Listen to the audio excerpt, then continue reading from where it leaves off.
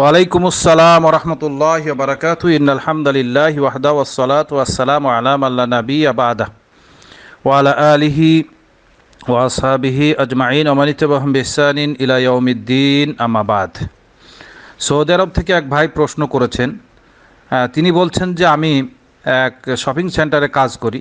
Shopping সেন্টারের কাজ করার সুবাদে অনেক সময় শপিং সেন্টার পরিষ্কার করতে গেলে দেখা যায় যে 10 টাকা 5 টাকা অনেক সময় পাওয়া যায়। তো এই টাকার মালিকও নাই, মালিক কেউ আসবেও না নিতে। তো এই যে টাকাগুলো পাই আমি, এই টাকাগুলোকে আমি নিজে ব্যবহার করব, না এই টাকাগুলো আমি দান করব, কোনটা করব?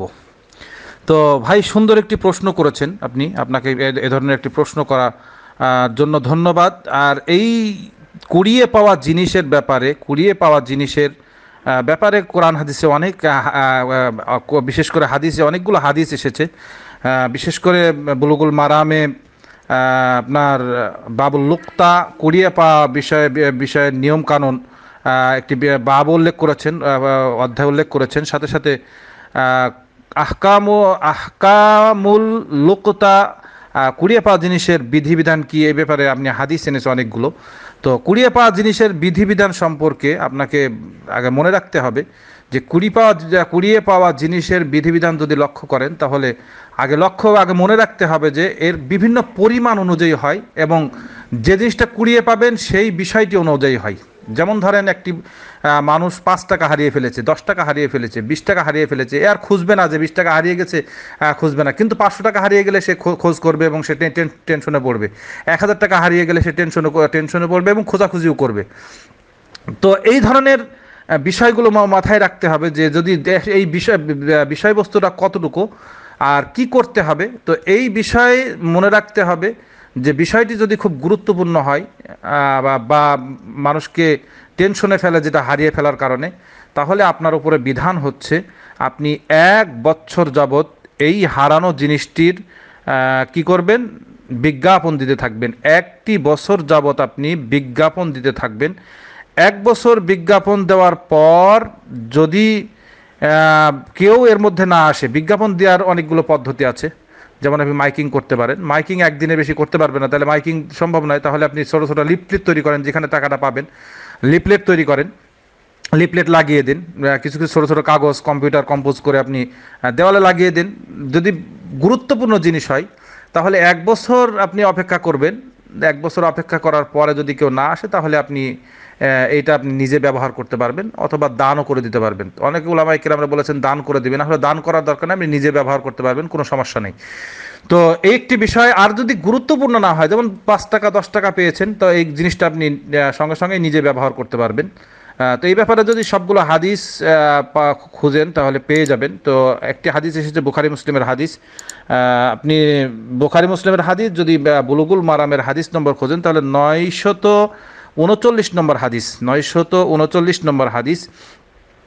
তো এই 939 নম্বর হাদিসের যে অধ্যায় তিনি রচনা বা অনুচ্ছেদ তিনি রচনা করেছেন, হাফিজ ইবনে হাজার আসকালানি, তিনি বলছেন যে জাওয়াজু উখজি শাইই আল ইয়াসিরু ওয়া আন্নাহু লাইসা বি লুকতা, পড়ে থাকা সামান্য বস্তু নেওয়া জায়েজ, আর এটা পড়ে থাকা বস্তুর বিধানে ধর্তব্য নয়। তার মানে পড়ে থাকা সামান্য জিনিস, সামান্য ছোটোখাটো জিনিস যেটা নিয়ে মানুষ টেনশনও করে না, হারিয়ে গেছে 10 টাকা হারিয়ে গেছে, 20 টাকা হারিয়ে গেছে, বা ছোটোখাটো একটা জিনিস হারিয়ে গেছে যেটা নিয়ে মানুষ টেনশনে পড়ে না।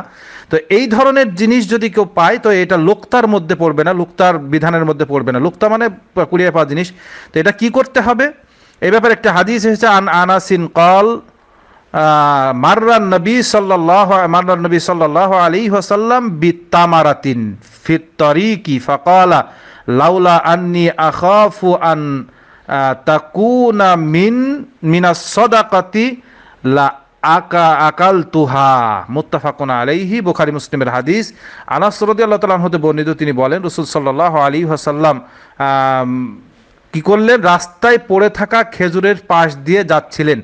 তখন তিনি বললেন, আমার যদি আশঙ্কা না হতো যে এটা সদাকার খেজুর, তাহলে আমি এটা খেয়ে নিতাম। তার মানে যদি সদাকার খেজুর আশঙ্কা না হতো যে এটা সদাকার খেজুর হতে পারে, জাকাতের খেজুর হতে পারে, কারণ নবী করিম সাল্লাল্লাহু আলাইহি ওয়াসাল্লাম এবং তার পরিবার উপরে জাকাত খাওয়া যায় ছিল না, তো জাকাতের খেজুর না আশঙ্কা না করতাম তাহলে আমি খেয়ে ফেলতাম। তখন সাহাবীদেরকে খাওয়ার উৎসাহিত করেছেন। হাদিসটি বুখারীর হাদিস, বুখারীর হাদিস নম্বর আহ, বুখারীর হাদিস নম্বর 2055 নম্বর হাদিস, 2431 নম্বর হাদিস, 2433 নম্বর হাদিস, মুসলিমের হাদিস নম্বর 1071 নম্বর হাদিস, আবু দাউদে এসেছে হাদিসটি। আবু দাউদের হাদিস নম্বর 1651 নম্বর হাদিস, 1652 নম্বর হাদিস। মুসনাদে আহমদের মধ্যেও হাদিসটি এসেছে। মুসনাদে আহমদের হাদিস নম্বর 27418 এবং 11934 নম্বর হাদিস। আর বুলুগুল মারামের হাদিস নম্বর 939 নম্বর হাদিস। ভাই বুঝতে পেরেছেন কিছুটা? আরেকটি হাদিসে এসেছে, যদি জিনিসটা পচনশীল হয় বা ধ্বংসপ্রাপ্ত হয়ে যায়, এরকম হয়। অনেক সময় এমন বিষয় আছে যে জিনিসটা পচনশীল জিনিস তো আপনি পেয়েছেন, যেমন ধরেন এমন একটা জিনিস পেয়েছেন যেটা পচে যাওয়ার সম্ভাবনা আছে, যদি আপনি ব্যবহার না করে ফেলেন তাহলে আপনি ওটা খেয়ে ফেলতে পারবেন। আর যদি পরবর্তীতে কোনো মালিক এসে দাবি করে তাহলে টাকা দিয়ে দিবেন, আর যদি কেউ দাবি না করে তাহলে আপনার উপর কোনো পাপ হবে না। তো এইরকম জিনিস যদি হয় তাহলে আপনি খেয়ে ফেলতে পারবেন যদি কোনো দিন খোঁজ হয়। এটারও আপনি প্রচার করবেন, যদি আপনার মালিক এসে যায় তাহলে আপনি তা দিয়ে দিবেন। জায়েদ ইবনে খালেদ জোহানি থেকে বর্ণিত, তিনি বলেন, কোনো এক ব্যক্তি নবী করিম সাল্লাল্লাহু আলাইহি সাল্লামের নিকটে এসে পতিত হারানো বিষয়বস্তু সম্বন্ধে জিজ্ঞাসা করলেন। তিনি বললেন, তুমি তার থলে ও বাঁধন চিনে রাখো, তারপর তা 1 বছর ধরে ঘোষণা দিতে থাকো। কোনো হারানো জিনিস সম্পর্কে জিজ্ঞাসা করে তিনি বললেন যে 1 বছর যাবত সেটা তুমি ঘোষণা করে দেখো। ইরিফ ইফাসাহা, নবী করিম সাল্লাল্লাহু আলাইহি সাল্লাম বলছেন যে কি করো, তুমি 1 বছর যাবত সেটা ঘোষণা দিতে থাকো। 1 বছর যাবত তিনি ঘোষণা দিতে থাকো। 1 বছর যাবত ঘোষণা, যদি মালিক এসে যায় ভালো, নচেৎ তুমি তাকে ব্যবহার করে নিতে পারবে। যদি মালিক এসে যায় তাহলে তো দিয়ে দিবেন, আর যদি মালিক না আসে তাহলে সেটা কি করবেন, তাহলে তাকে তুমি ব্যবহার করে নিতে পারবে, তার মানে ব্যবহার করতে পারবে। লোকটি বলল, হারানো ছাগল পাওয়া গেলে? তিনি বললেন যে সেটি তোমার হবে। যদি মরুভূমিতে কোনো ছাগল পাও তাহলে সেটা তোমার হবে, না হলে তোমার ভাইয়ের, না হলে বাঘের। তার মানে মরুভূমিতে যদি কোনো ছাগল পাওয়া যায় তো সেই ছাগলটা যদি আপনি নিয়ে এসে যদি তার মালিক পেয়ে যান দিয়ে দিবেন। আর যদি মালিক না পান তাহলে আপনি খেয়ে নেবেন। আর যদি ওটাকে ছেড়ে আসেন তাহলে বাঘে খেয়ে নেবে। তো এই জন্য নবী করিম সাল্লাল্লাহু আলাইহি সাল্লাম বললেন, সেটা হয় তোমার হবে, না হলে তোমার ভাইয়ের হবে, না হলে বাঘের। এই জন্য তুমি ওটা নিজে খেয়ে নিয়ে আসবে। তোমার ভাই যদি কোনো ভাই যদি দাবি করে তাকে দিয়ে দিবে, আর যদি না করে তাহলে তুমি ব্যবহার করবে। লোকটি বলল, হারানো উটের কি হবে? নবী করিম সাল্লাল্লাহু আলাইহি সাল্লাম বললেন, উট নিয়ে তোমার কি হয়েছে? তার তো আছে পানির মশক ও শক্ত পা। উটের থলের মধ্যে পানি রাখার জায়গা আছে এবং আছে শক্ত পা।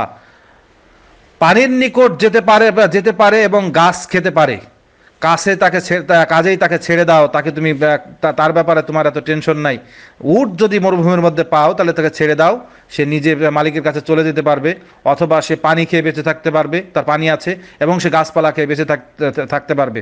এমন সময়ের মধ্যে তার মালিক তাকে হয়তো খুঁজে বের করে নেবে, সে পেয়ে যাবে। হাদিসটি যদি আপনি বুলুগুল মারাম খোঁজেন, বুলুগুল মারামের হাদিস নম্বর 940, আর বুখারীর হাদিস নম্বর বুখারী মুসলিমের হাদিস, বুখারীর হাদিস নম্বর 91, বুখারীর হাদিস নম্বর 2372, 2427, 2428, 2430, 2436, মুসলিমের হাদিস নম্বর 1722, তিরমিজির হাদিস নম্বর 1372, আবু দাউদের হাদিস নম্বর 1704, আর 1706, ইবনে মাজার হাদিস নম্বর 2504, 2507। আর এই যদি আপনি খোঁজেন হাদিসগুলো তাহলে আপনি পেয়ে যাবেন। আরেকটি হাদিসও এসেছে, যে হাদিসটি মুসলিম শরীফের হাদিসটি বর্ণনা করেছেন জায়েদ ইবনে খালেদ আল জোহানি থেকেই বর্ণিত। তিনি বলেন, রাসূল সাল্লাল্লাহু আলাইহি ওয়াসাল্লাম বলেছেন, যে ব্যক্তি হারানো পশুর আশ্রয় দেবে প্রচার না করা পর্যন্ত সে পথভ্রষ্ট অন্যায়কারী বলে গণ্য হবে। তাহলে সে হারানো পশু পেলেও তাকে আপনি ঘোষণা দিবেন, ঘোষণা না দেওয়া পর্যন্ত আপনি ভক্ষণ করতে পারবেন না, এটা তো আপনি ভক্ষণ করবেন। এই হাদিসটাও যদি খোঁজেন তাহলে মুসলিম শরীফের হাদিস, সহিহ মুসলিমের হাদিস না, সহিহ মুসলিমের হাদিস নম্বর হচ্ছে 1725 নম্বর হাদিস, মুসনাদ আহমদের হাদিস 1677 নম্বর হাদিস। আরেকটি হাদিস এসেছে যে হারানো জিনিস পেলে, বর্তমানে আমাদের অনেক স্বার্থন্বেষী মানুষ থাকে, অল্প হারাবে বেশি দাবি করতে পারে আর আপনাকে অনেক ফাঁদে ফেলতে পারে, এজন্য সাক্ষী রাখার কথা বলা হয়েছে। যদি আপনি বড় ধরনের কোনো জিনিস পান তাহলে কাউকে কাউকে সাক্ষী রাখার কথা বলা হয়েছে। ইয়াস বিন হিমার থেকে বর্ণিত, তিনি বলেন রাসূল সাল্লাল্লাহু আলাইহি ওয়াসাল্লাম বলেছেন, যে ব্যক্তি কোন হারানো বস্তু পাবে সে যেন নির্ভরযোগ্য দুজন ন্যায়পরায়ণ ব্যক্তিকে সাক্ষী করে রাখে এবং ওই বস্তুর পাত্র ও তার বন্ধন সঠিক পরিচয় লাভের নিদর্শনগুলো তার স্বীয় অবস্থায় ঠিক রাখে, অতঃপর তাকে গোপন বা গায়েব করে না রাখে। তারপর যদি ওই বস্তুর মালিক এসে যায় তাহলে সেই প্রকৃত হকদার হবে, অন্যথায় তা আল্লাহর মাল হিসাবে তাকে তিনি দেন তারই হবে, অথবা সে দান করে দিতে পারবে, যাই হবে। ইবনে খুজাইমার মধ্যে এসেছে, ইবনে জারদের মধ্যেও এসেছে, ইবনে হিব্বান এসেছে, হাদিসটি সহি। তো আপনি যদি হাদিসটি খোঁজেন তাহলে পেয়ে যাবেন। আবু দাউদের মধ্যেও হাদিসটি এসেছে, আবু দাউদের হাদিস নম্বর 1709 নম্বর হাদিস, ইবনে মাজার মধ্যে এসেছে 2505 নম্বর হাদিস, মুসনাদ আহমদের মধ্যে এসেছে 17,027 এবং 17,872 নম্বর হাদিস। আশা করি ভাই উত্তর পেয়েছেন। সাথে সাথে আরেকটি জিনিস মাথায় রাখতে হবে যে আপনি যে বিষয় বলেছেন যে আপনি মার্কেটে ছোটোখাটো বিষয় পেয়ে থাকেন, এটা আপনি নিজে ব্যবহার করতে পারবেন এবং ইচ্ছা করলে দান করে দিতে পারবেন। আপনার ব্যবহার করার মধ্যে, আপনার নিজে ভোগ করার মধ্যে কোনো বাধা নাই। আশা করি ভাই উত্তর পেয়েছেন। আসসালামু আলাইকুম রহমতুল্লাহি ওয়া বারাকাতুহু। আল্লাহু আলাম।